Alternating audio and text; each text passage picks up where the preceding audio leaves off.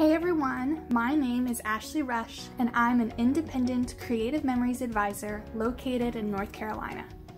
Today, I'm here to talk to you guys about the Creative Memories Power Layout Kit. The Power Layout Kit comes with a Power Layout box as well as some Power Layout guides, and I'm going to give you a quick tour. This is obviously an older version of the box, but the new version has remained pretty much the same. First of all, you get a 13 1/4 by 13 1/4 black box with a bungee cord closure. When you open the box, included inside are 15 plastic guides. These guides have handy dandy tabs located on either one of the sides or in the middle. Now, what do you use this kit for? The kit is used to make scrapbooking easy and speedy. Let me show you how. Before you get started, you'll need to gather all of the photos and memorabilia you plan on using with your project.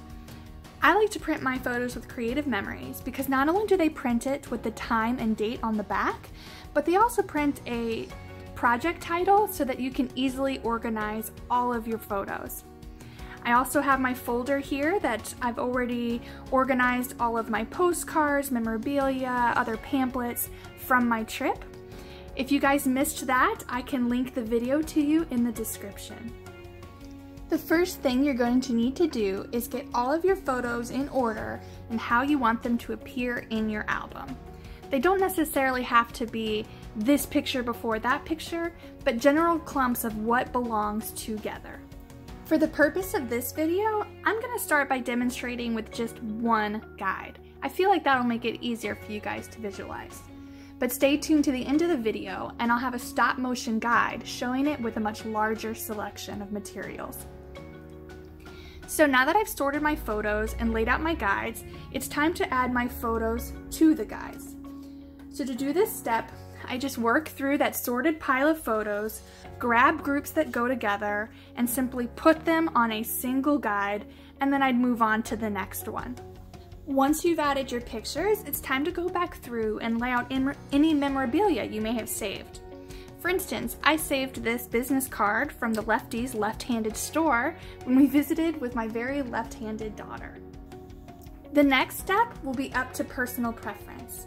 You can now either go through all of your layout guides and add the papers you intend on using, or you can add just little snippets that you think might look good on the pages, like stickers, borders that you've already made, or maybe a special paper that you know you've been saving for the project. If you're going to be adding all of the background papers, I have a handy dandy tip for you. I like to turn my layout guides upside down, so that instead of focusing on what's going on the pictures, I'm really just looking at the colors that are on the pictures. And that'll help me decide on adding layout colors without having to worry too much about what's going on. For me, my preference is just to add little special pieces that I know I want to use. For example, I've been holding on to this sheet of paper from our open road theme pack. I just like that the arrows are all pointing in different directions. It sort of makes me think of pointing left and other things like that. So I want to make sure that I use this sheet of paper with these photos, and I'm just going to add that to my pile and move on. Once I've laid out all of my pieces, it's time to stack it up and store inside of the box. Make sure you start from the last page and work your way forward. So the last page will be on the bottom, then the second to last, third to last, and so on until you make your way to the front.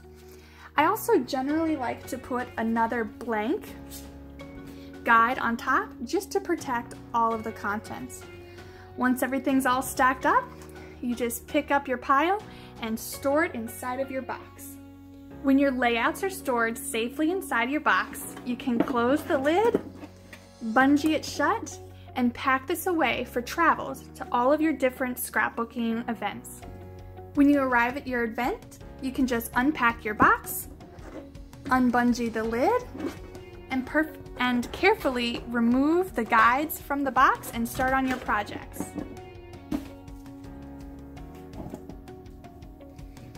You can do one of two things depending upon how you like to work. You can remove the layers one at a time and work with the products you see available. Or if you're like me and you're a little ADD and you like to work on what you want to work on when you feel like it, just sort of thumb through the layers and pick a page to work on. Just make sure you put it back in order when you're done. You can store completed pages in the same spot on their layout guides. That way, when your album's all done, your pages are there and you can put your album together quickly.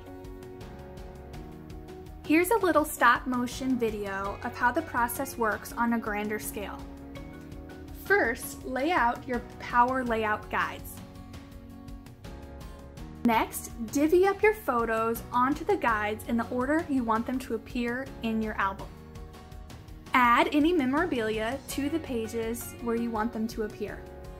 Go through and either add the paper you plan on using as the background or any extra stickers or borders or papers you've been saving for this particular scrapbook. When you're done adding all of the elements, stack the layouts guides starting from the back of the book, working towards the front. Add the layouts to the box, close the lid, bungee it shut, and move on.